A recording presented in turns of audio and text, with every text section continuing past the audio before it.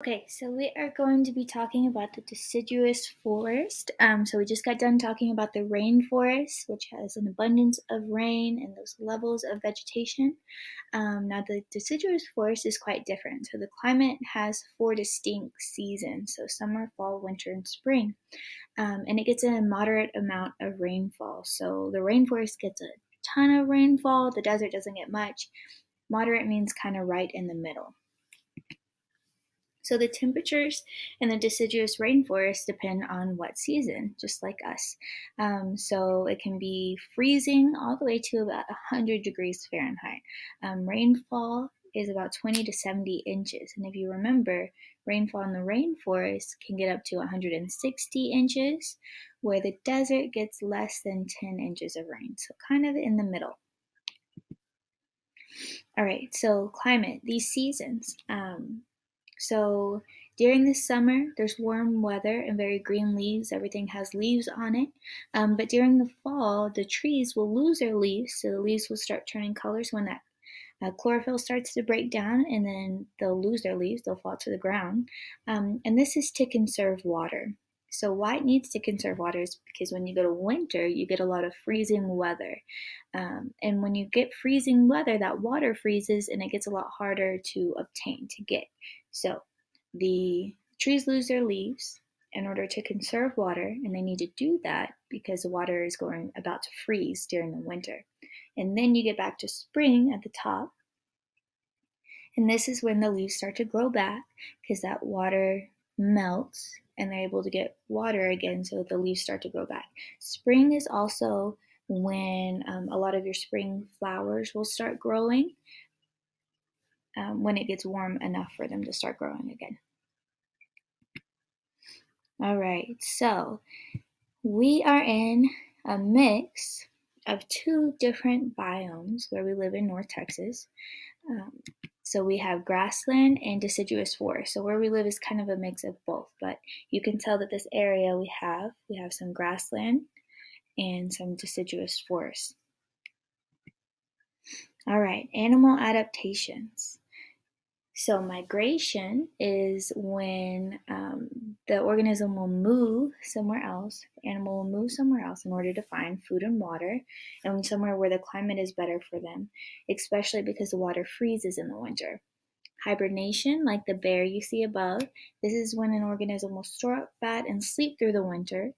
So they get all their food and water when it's available, they'll store it up and then they'll sleep right through the winter when there's little food and water. Food storage, you see a lot in things like squirrels, which is on the top right of your screen. So they will store up food when it's abundant so that they'll have a little storage, a little pile of food to eat during the winter. And then a structural adaptation, because the ones we've been talking about are all things that the animal does, so those would be behavioral, but structure, something actually on the animal's body, would be something like thick fur or a layer of fat like the otter has that's to your right. So this helps keep the animal warm during the winter. Plant adaptation. So we already kind of talked about the trees losing their leaves in fall. This helps the tree conserve water because it needs a lot of water and there's not much in the winter. So it will lose its leaves, so it doesn't need that much water during the winter, and then it grows them back during the spring. Thick bark on trees, this is just to protect them, keep them safe during the cold winter. And then of course our spring flowers, they only grow during part of the year. So they'll grow during the warm months, they'll start popping up during spring, and then they'll die in the fall, winter. But the seeds are left behind, and when it gets warm again, they'll start growing again. Okay, the soil. We've been talking about the soil in these biomes, and the last one was the rainforest. Now, it had a lot of plants and animals dying and decaying, but if you remember, there was so much rain falling down that it washed away that nutrient. But that is not the case in the deciduous forest. Since those trees lose all of their leaves, there's a ton of leaves falling to the ground and decaying and being decomposed by decomposers. What's happening is that nutrients, a lot of nutrients from those leaves and everything else is getting put into the soil, but it gets to stay there because there's not too much rain coming down either. There's not rain washing it away. It gets to stay in the soil. So the soil is very nutrient rich. And then human impact. So the biggest threat to the forest is agricultural. So things like farming and ranching, logging, cutting down forests in any way. This is called deforestation. So this can cause forests to restart in a process called succession. All right, so ecological succession. So succession is how areas recover from catastrophic events or start from scratch. So those are the two different kinds of succession we're going to talk about. So they can recover. So it could be like a mature forest or area that a catastrophic event comes in and wipes everything out.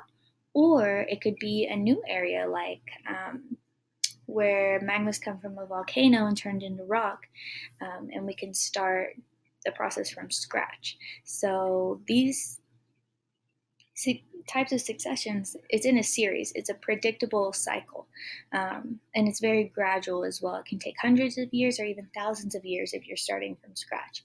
So two types. Primary. So primary is where you start from scratch. It's the first time that things are going to grow there. And secondary is where you already had something growing there and it got wiped out. So this is its second chance. So primary succession, like I said, if you see the picture of the volcano. So this is a place that starts without any soil. Like a volcano would be covered in cooled lava or igneous rock. And this can take thousands of years. So this can happen at things like volcanoes, landslides, glaciers. And then you have secondary succession. So this is where there's already soil there. There was already things growing there before, and then something came in and wiped them out. This takes hundreds of years because they're not starting from scratch. This is their second chance. So human activities like deforestation can start secondary succession, and then this also happens after big forest fires. All right, so if you see the picture, you can see on your left-hand side that there's an overmature forest. So one thing about forest fires are that natural ones can actually be very good for the ecosystem because overmature forests, things are competing for biotic and abiotic factors, and sometimes they need a restart. And also fire puts a lot of nutrients back into the soil. So anyways, you have a overmature forest and then the fire comes in and wipes it out. So then you'll see that it will have to start over again. This is secondary succession because there was already a forest there and then it has a second chance on this side. So you can tell that it starts out with grass and little flowers, and then smaller woody trees will start to grow and grow until you have more of a mature forest there at the end.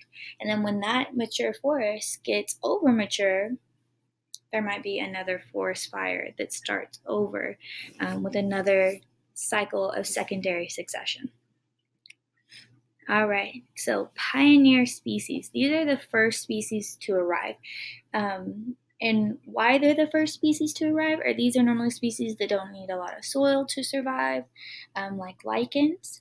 So if you're starting with primary succession, so something like the sides of a volcano, lichens are something that will start growing first because they don't need the soil to survive. And then this will slowly turn into grasses and small plants and then trees and then larger trees until you get to climax species. So climax species are the last stage of succession. This is when you have a mature forest or a mature area. And an example of this would be a sugar maple in the deciduous forest. But these are like your large trees